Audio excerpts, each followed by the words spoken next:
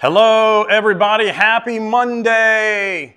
Gosh, I just wish we could get some more rain on Sunday afternoons and evenings here in Columbus, Georgia. Well, it is a great day today on this beautiful Monday, and I welcome you to this dose of Danny's Downtown Daily Devotional Delight. Yeehaw! So I'll start with a joke today. When is a door not a door? It's an oldie but a goodie. You know it. You know it. When is a door not a door? When it's a jar. Ha ha ha ha! A jar. Get it? Get it? Hi, friends. Adorable. Adorable. So yesterday in worship, we talked about John 20, verses 19 through 31.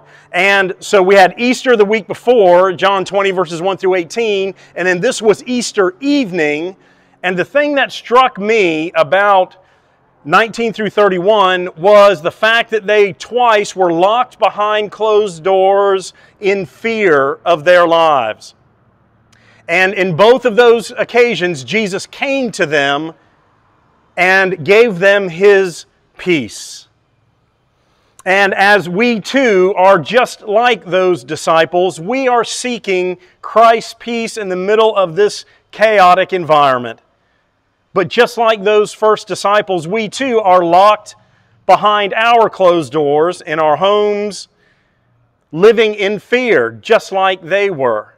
They were in fear for their lives because of the Jewish and Roman authorities, that now that Jesus had been crucified and dead, now they were next on the list of those that were threatening Jewish and Roman leadership.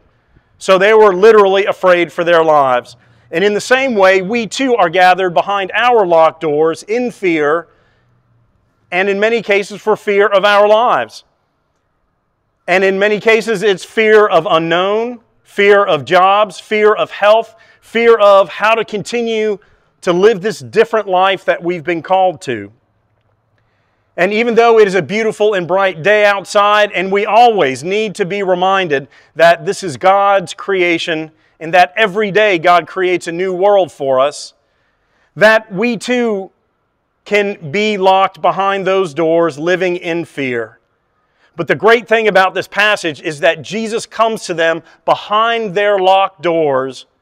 He shows them His scars to prove that this risen Christ is the same as the crucified Christ. And then He gives them His peace, His resurrection joy.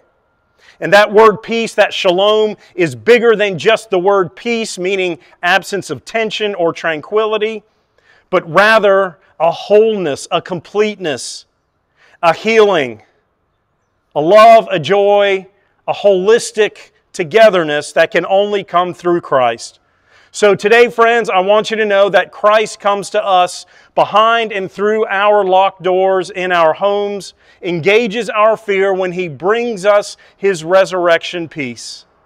So live in joy and hope of the resurrected Christ this and every day. And may God's love, blessing, and peace be on you this and every day. I love you, friends. I miss you, and I hope to see you soon. Amen.